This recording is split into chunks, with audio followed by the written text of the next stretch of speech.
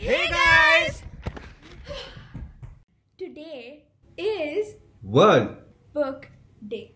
We would like to present our new series, This Day That Year, and dedicated to our mother, Devi Shobha, an engineer turned writer, who runs the funnest educative space for parents, Kids Kinta.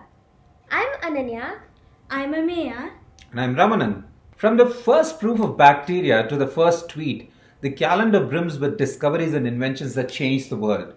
This series will be a showcase of mind-expanding anniversaries of inventions and discoveries for each day of the year.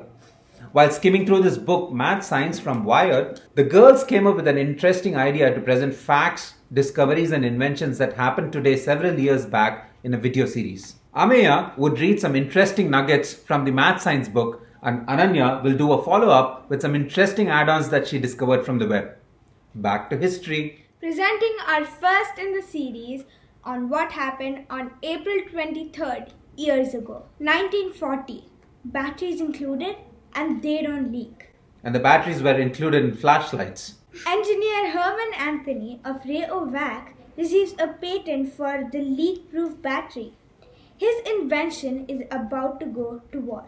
What kind of war? Well, Wisconsin businessmen first founded the company in 1906 as the French Battery Company. And by the 1920s, it started making Rayolite flashlights and Rayospark batteries for your car's spark plug ignition. It changed its name to Rayovac in 1934. When the United States entered the World War II, batteries were rationed to civilians. And like many other companies, Rayovac also turned its entire production towards the military. The troops also used the sealed-in steel batteries to not just power flashlights but also their walkie-talkies and bazookas. Wow, interesting. The firm also okay. produced L-shaped batteries so that they could hook onto their belts so that they can have the light shine forward. Fun fact, when the war ended, the civilian demand grew so much that Rayovac sold 100 million of those to the civilians in 1946. Million? That's right, 100 million of those batteries. That's a lot. Also April 23rd, 1984, AIDS virus disclosed, vaccine promised. Also 1940, February 5th, birth of H.R. Geiger cyborg surrealist artist. February 27, carbon-14 discover foundation of radio dating. Oh, that's an interesting discovery. Carbon-14 was discovered, and we now know how to date things which are billions of years old. And how to calculate their age. April 20th, Zworykin demonstrates electron microscope.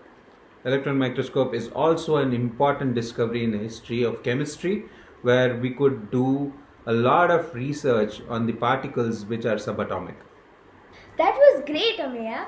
This is Ananya with the follow-ons. Here you go. In 1971, Harold Whitcombs and Gerald Harding shelled 12,600 eggs in a 7-hour shift. Both men were blind. Wow! By being blind, they shelved so many of those eggs? In 1985, Coca-Cola changed its formula and released a new Coke. But the response was overwhelmingly negative, and so they went back to square one. Oh, that's an interesting thing. The drink that the world prefers, Coca-Cola, changed its formula in 1985, and it was shelved because of not so popular demand.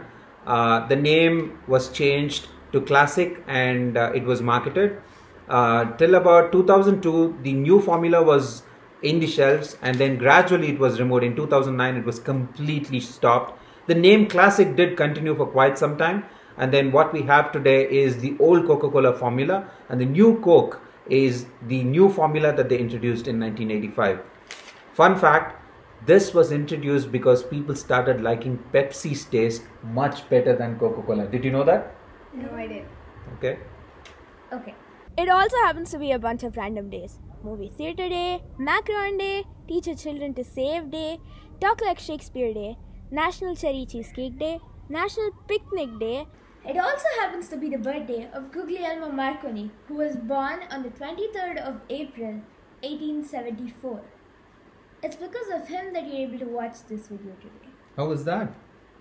Well, he was an Italian inventor and electrical engineer who was instrumental in long-distance radio communication. That's nice. So, this video is made possible because of Guglielmo Marconi. Is that what you're saying? Yes. That's an interesting thing. Thank you, girls. Let's keep this going every single day.